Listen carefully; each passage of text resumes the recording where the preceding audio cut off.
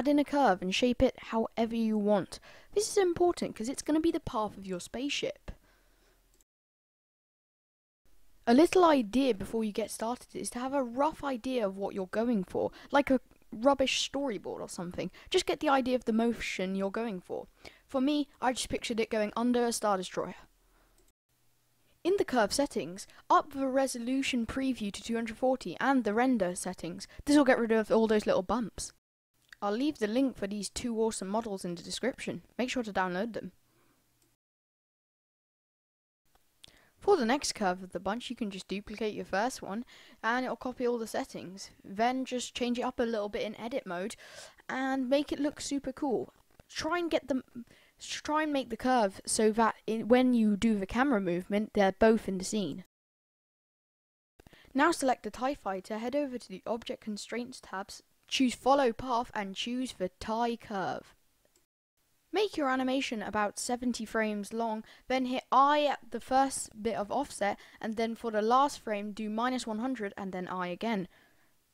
You'll then see that now when you play the animation, you have to set it to linear by hitting T linear on the timeline.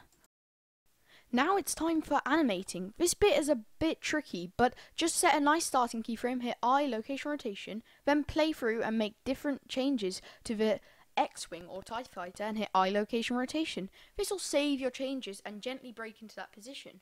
Remember to keep playing it back because this is a little trick to master your end product. Now it's time to copy the same steps for your second spaceship. Animate the offset value and animate itself. Remember, a little tip is to always set it to linear. This can just be done by hitting T linear on the timeline. Just go through and start making changes. Make it look amazing. Also, don't hesitate to change up the curve while you're animating. It doesn't affect anything and helps you get a good idea of what it looks like. Here are a few tips to create a star field in Blender's shader editor and then the world tab. Just add in a color ramp and then a noise texture. Plug the factor of the noise texture into the factor of the color ramp and the color of the color ramp into the color of the world background. Then tighten up the black values, make scale 200 on the noise texture, switch to cycles and GPU rendering. The black slider will decide how many stars there are in your sky. Feel free to add in some extra colors like blue and orange. This will add some variation to your stars and it will look super cool.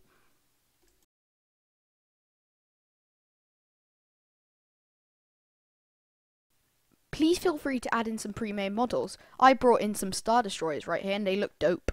Probably an obvious thing now, but make sure to position the curves so that they're not clipping with anything and just look good. Here what you're seeing is just some simple lighting with area lights. They're really handy, set to about 500 strength and they do the job. Now it's time to do that cam curve. Copy the same technique and duplicate it again. Now change it up, continually checking that it looks good. Edit mode is a great way to do this.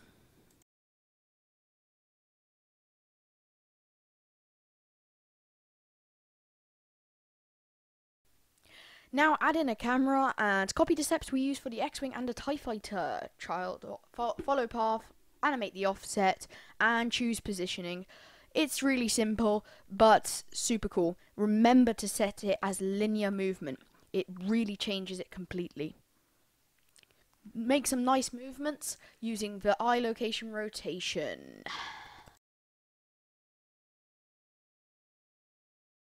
Now I'm going to set up some lighting for my spaceships. This is important because you do want it to be well lit, but do remember one big thing, that this is in space and space is dark. The only light in space will be coming from spaceships and planets. So you've got to remember that when lighting your scene and making sure it's not too bright or glary, because that will create something very unrealistic. Here I made a little explosion sim and just baking it. Feel free to bring in your own explosion simulations. Looking back, it's beginning to look really cool. Now you just want to bring up your samples, adjust your focal length, and make a new folder for a PNG sequence. A PNG sequence is definitely the way to go, and not an MP4 video in cycles. I hope you enjoyed this short little tutorial and get something really cool out of it.